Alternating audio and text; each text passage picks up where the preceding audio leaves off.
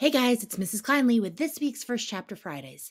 This week we're going to be looking at Towers Falling by Jewel Parker Rhodes. If you haven't read any of Jewel Parker Rhodes' books yet, you are really in for a treat. She writes in just such a beautiful, beautiful way. So this book is a realistic fiction book because it's set in modern time, even though it talks about a historical fiction event, which is the tragedy of September 11th. So our book is about a fifth grader whose name is Deja, who her dad has always been a little off, and she doesn't quite understand what's wrong with him. She just knows like something's not right with her father. The family is going through a tremendous financial hardship. They're actually living in a homeless shelter in New York City, and you don't really know initially like how they ended up in that situation, what's going on with the family. And then by the end of the story, the pieces of the puzzle all kind of make sense.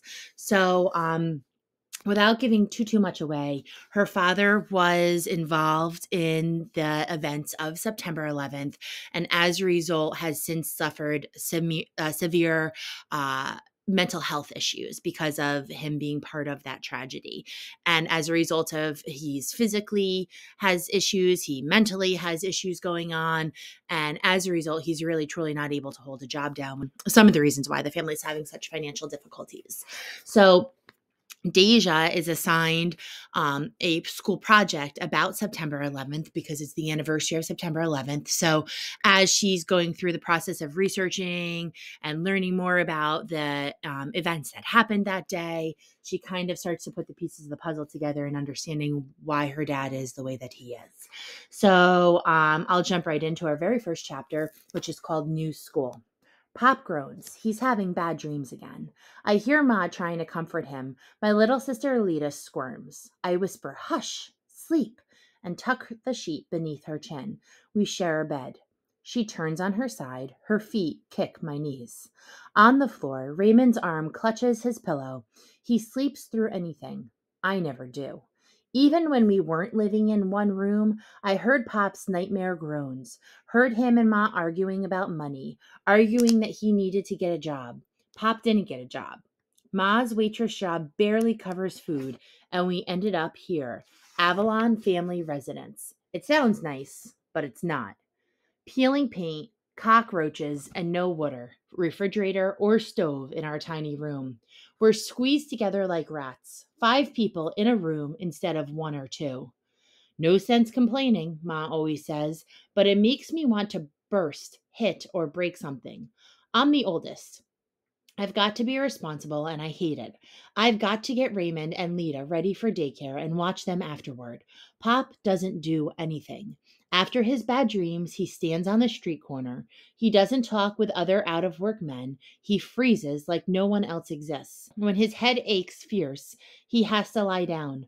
Nobody is allowed to even whisper or move, but his cough is worse. Sometimes he can't breathe, like he's got asthma or something. I pat Lita's head, sleeping. She looks like a baby princess, but I don't tell her that. Eyes closed, I grimace. I wish I could sleep and have no worries like her. Today I start my new school. I worry if I'll like it. I worry if anyone will like me.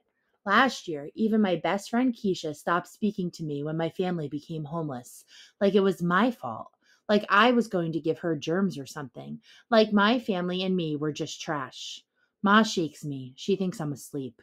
In this shelter, even when I'm awake, I sometimes keep my eyes closed. What I see makes me angry. Sad looking people, nice, but sad. Some creepy people, too. I'm not used to eating with thieves in a gross cafeteria or passing them in narrow halls where they try to jump you, steal your shoes or money. I walk the halls with fists ready. Deja, Mom says softly, here. A pink ribbon sways like a snake above my face. Ma knows I don't like pink, but she must have found the ribbon or bought it cheap. Thanks. You get ready now. I'll take Ray and Lita to daycare. You'll be late for work. Better than you being late for your first day of school. She doesn't smile. I don't remember the last time Ma smiled. She's always tired, with dark smudges beneath her eyes. I'm not sure I want to go to school. School doesn't help with real life. Double worse, Pop should get up, But he doesn't. He tosses and turns, entangling the sheets. Pop's never any help. With Ma at work, I'm the one to tell Ray and Lita there's no money for ice cream when the Mr. Softy truck chimes. No clothes without patches. No Nickelodeon. Our TV was sold months ago. All right, guys. So again, our book this week is found in our realistic fiction section. And I just think there's so many wonderful things about this book. It's an intense book. I definitely would recommend this book for our fourth and fifth graders. I probably wouldn't go any younger than that because it is deep. It's heavy. Other than better understanding some of the effects and impacts of September 11th and other events that people have had tragedies, it also shows us that I say this a lot, but you never know what people are going through outside of school, outside of your friends group, outside of your sports team.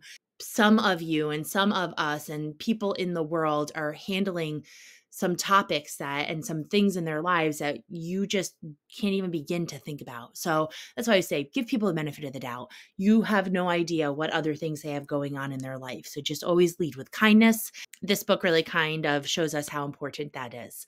So I hope you enjoy. Happy reading.